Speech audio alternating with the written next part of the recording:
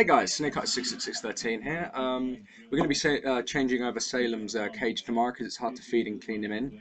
We're going to be changing him over to an Exo Terra. So I'm moving it about to make more room for an Exo Terra, and I thought, why don't I show you one that's easy to move and easy to show. So I've got Freya. Freya's still in here, doesn't disrupt her when she moves. I brought her Exo Terra over closer to the camera so I can show you guys. I was going to do this on my phone, but my cable has vanished. I think someone's jacked it or something. But yeah, let's get this started. As you can see, it's a glass terrarium or vivarium, depending on how you decide to build it. Well, it's all your preference on how you decide to design and build it anyway, but they can both support a terrarium, which is a quite artificial build, or a vivarium, which is a living build. They're very good for sustaining life to both. They're quite good at keeping hydromity. Sometimes you need to cover the top, but they are quite decent at keeping hydromity. They can fit all sorts of life in here, and because of the deep base before the door, you can even fill most of it up with water if you're looking for fish even, or more sort of water-dwelling amphibians, depending on the size. But that's what they're kind of best at. They're good for supporting desert, wet, any terrarium. I'd say go for an Exo Terra. As you can see, going a little bit on the inside, they have a lock here, which is, try and move it so you don't get the camera in, which is this. Now these two glass doors are supported by a small plastic lock which is inside the vent.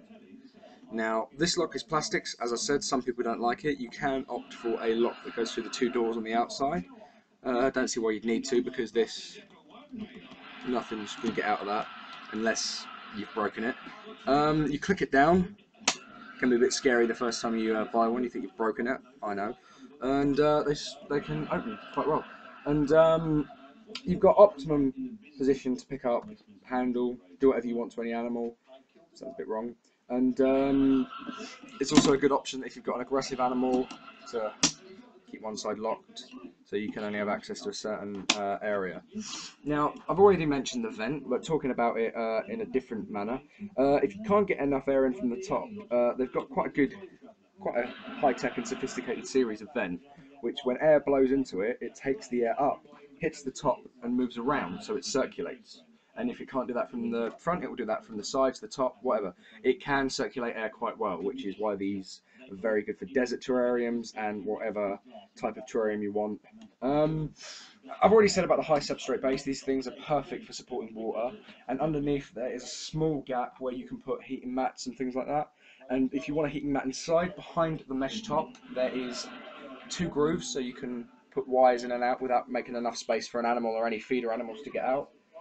Most of them come with a background, which is made out of foam, polystyrene, sorry, and it's got two grooves down the back, which follow up with the two slots at the top, so you can put it under, so your animal won't even be able to notice that it's not real. As for the Viv itself, this is a 30 by 30 by 30, which is good for any Chilean rose species of tarantula, maybe a desert blondie, depending on the size.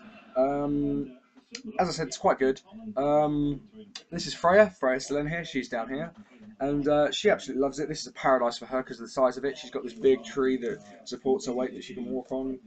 She's munched a few locusts on here, as I've just found one. I'll be removing that in a second. But yeah, it's just generally as a vivarium, it's a very good thing to open, to close, and they can web on it, and the back is perfect for them to climb on, similar to a rock face. If you sorry for the speed of this. If you want to sort of access a dangerous animal, maybe not even a dangerous animal, maybe you just don't want to disturb one if they're sitting on the glass, you can remove the top, which is, I think it's quite a handy feature. It's brilliant because you can move things about without disturbing the animal. But where I have the top here, these are the slots. Yeah, these are the slots that you can fit things through. Now I would probably choose to have these open because she doesn't need a lot. And as you can see, it's separated by two sides. Now these are built for the lights. Exo Terra do their own canopy lights, as they call them.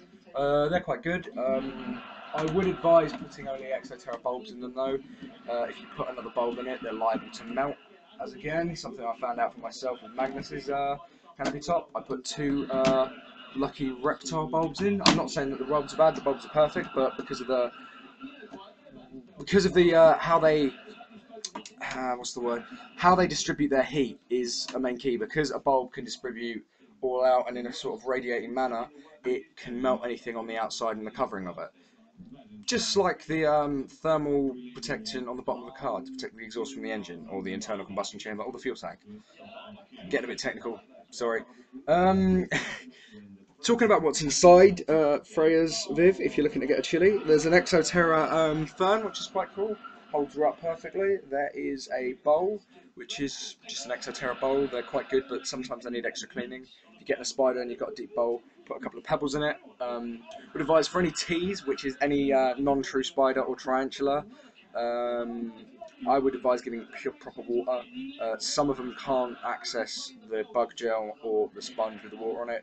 This is a very sort of people don't agree, people agree, and it ends up with an animal coming to harm. But I would just go with the water just to be safe, because in the wild they drink water, they have no problem with just drinking water, and if they can't handle bug gel or a sponge water, then it's not your fault if the animal does dehydrate. And as anyone who knows, spiders dehydrate quite quickly.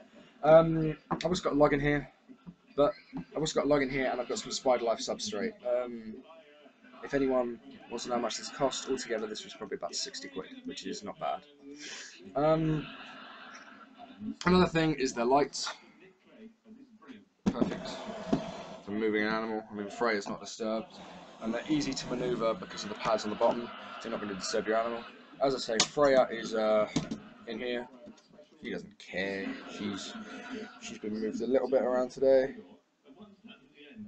and as I said, Freya's here. Freya doesn't care.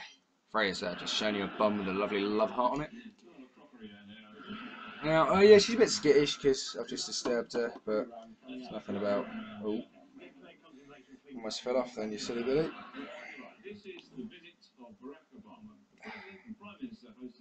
Which plays up sometimes on camera. Sorry about this, but yeah, Freya doesn't really care about this, and because she's quite she's not skittish, but she's quite a scaredy cat spider, and this moving her about doesn't bother her. Another good thing that I want to mention is if you get Spider Life substrate, any living animal that you put in there can feed off the sub, which is if you feed a cockroach in there and you lose it, it will continue to eat off the sub, so it shouldn't bother your animal, and it is perfect for spiders, apart from desert spiders, of course.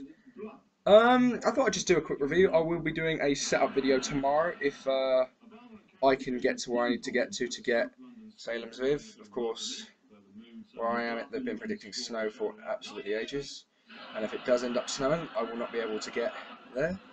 Now, I would love for you to see Freya in what I call her natural habitat. Now, I'm going to block it off again. This usually ends up in some negativity, but if you can you see that? No, you can't see that. Yeah, never mind. As I say, if you're going to get a good terrarium for your animal, go with Exo Terra. Impressive terrariums that you can stack on top of each other, and they're just extremely easy and extremely portable. Freya loves it, and if you want to make it look smart and professional, you can even put name tags on them that are removable. I'm going to put it back now, and I'll show you her name tag. And you'll probably see a glimpse of her as well. There is the name tag, Eleutherus SP Red. Chili and Flame Tarantula. And as you can see, I'm moving this with no trouble. And because it's actually a habitat, things like moving it doesn't bother in the slightest. I haven't made a video in a while. I'm still trying to get Thor to eat in his cage without needing to be taken out, but he seems to be reluctant to strike, so the videos would be just boring of him slowly going up to a mouse and eating it, and it'd take me ages to film it. There will be a video tomorrow, hopefully if I can get there. As I said, I'll be getting Salem and Exo Terra set up in a small setup, and I'll actually be moving him. If I can get someone to film that on camera, that'd be excellent. If I can't, I'm not going to risk my safety and the safety of everyone else, simply because if you get what I mean. Anyway, thanks guys. Don't forget to like, comment, and subscribe. A lot of people have been saying that Salem's going to eat me when I move in. If I do get tagged, I'll document that for you guys. That's not for anyone to laugh at my pain. That is just to show what a severe spider can do. And let's just hope it doesn't cause a pulmonary edema. If anyone doesn't know what that is, that's a hemorrhage in the lung. Sorry. Anyway, guys, as I say, like, comment, and subscribe if you want to see more videos. If you want our videos posted directly to your Facebook page, type in Snake Studios on Facebook, and it'll come up with the Facebook group. Put in a message, and I personally, or some other people who help me out here, will accept you in straight away. We don't have any queries. Anything I have to say, if you're going to ask us any questions, like a few that have been coming through, please try and ask in English or a European language that I can easily translate. If you're asking in Sanskrit, Arabic, or Chinese, it might take me a while to reply so I can translate it. Not a racist thing, it's just I'm not bilingual, as people can say. I've got a few messages through from people in different languages, and hopefully my replies were good, and hopefully I understood what you were saying. If I haven't, I'm sorry. Again, it's a language barrier, and I'm not trying to offend anyone. Anyway, guys, it's been SnakeEye666. Goodbye.